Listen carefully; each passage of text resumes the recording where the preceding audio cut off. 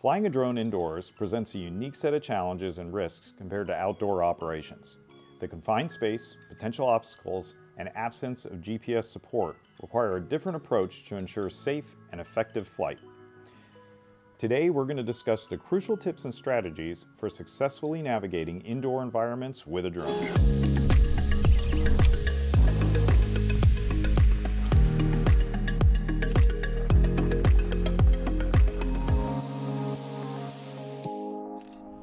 Before we begin, make sure to hit those like and subscribe buttons so we can continue to provide you with more drone-related content.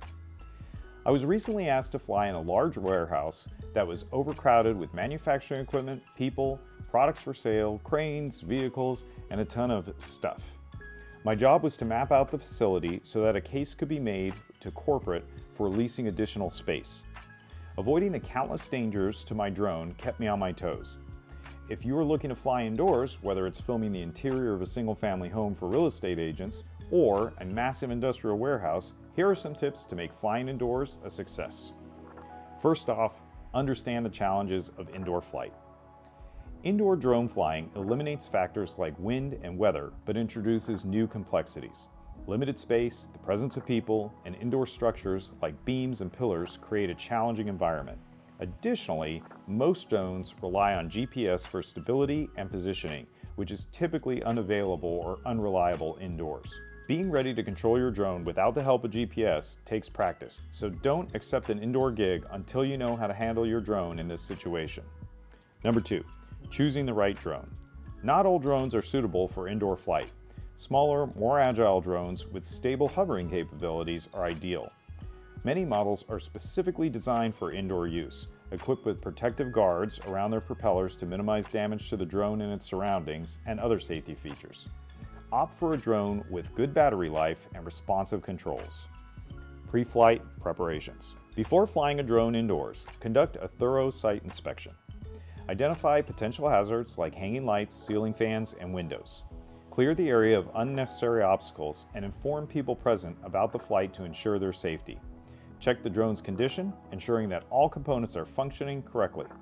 When I flew the warehouse gig, I walked the entire location with one of the managers and let everyone know where I'd be flying and when. Number 4, disabling GPS and relying on manual controls. Since GPS signals are weak or non-existent indoors, pilots should be proficient in flying a drone using manual controls. Practice flying in a controlled environment to develop the necessary skills.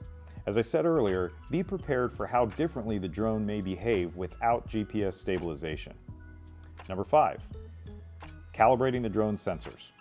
Most drones have various sensors to assist with flight, such as barometers and visual positioning systems. Ensure that these are correctly calibrated to suit the indoor environment. This calibration helps the drone maintain stability during flight. Next, we have maintaining a line of sight and awareness. Always keep the drone within your line of sight. This goes for outside, but especially is true in an indoor environment. This is crucial for indoor flying due to the proximity of obstacles. Typically, things will be way closer to you than if you're outside flying in the open area. Be constantly aware of the drone's position relative to the surroundings to react swiftly in order to avoid potential collisions. Number 7, controlling speed and altitude. Fly at a slow, controlled speed, especially when navigating through tight spaces. Controlling the altitude is equally important to avoiding collisions with ceilings and high objects. The drone's response indoors can be more immediate due to the lack of wind resistance, so gentle control inputs are essential. Utilize propeller guards. Propeller guards are invaluable for indoor flying. They protect the drone's propellers from damage and prevent the blades from causing harm if they come in contact with objects or people. Plan the flight path. Pre-plan your flight path, taking into account the room's layout and the purpose of the flight. Whether it's for photography, inspection, or practice, a planned route helps in navigating efficiently and safely. Next, be prepared for emergencies. Always be prepared for potential emergencies. This includes knowing how to quickly land or stop the drone if it goes out of control or if there's an unexpected situation. Have a clear emergency procedure in place. You also want to monitor battery levels. Indoor flight may require more maneuvering and adjustments, which can drain the battery life faster than expected. Regularly monitor the drone's battery level and have spare batteries handy for longer sessions. Respecting privacy and permissions. If flying in public or semi-public indoor spaces, respect the privacy of others and obtain the necessary permissions. Be transparent about your intentions and ensure that your activities do not invade anyone's privacy or disrupt normal activities. Practicing and building skills. Regular practice is key to becoming proficient at indoor flying. Start in larger, more open indoor spaces and gradually move to more complex environments as your skills improve. Flying a drone indoors requires skills, preparation, and a deep understanding of the drone's capabilities and the environment.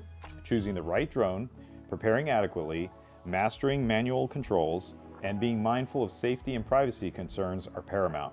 By following these tips, drone pilots can successfully navigate indoor spaces, whether for recreation, professional photography, or inspection purposes. With practice and careful operation, indoor drone flying can be a rewarding and productive experience. We hope you enjoyed today's video. From all of us at Altitude University, stay safe out there and happy flying.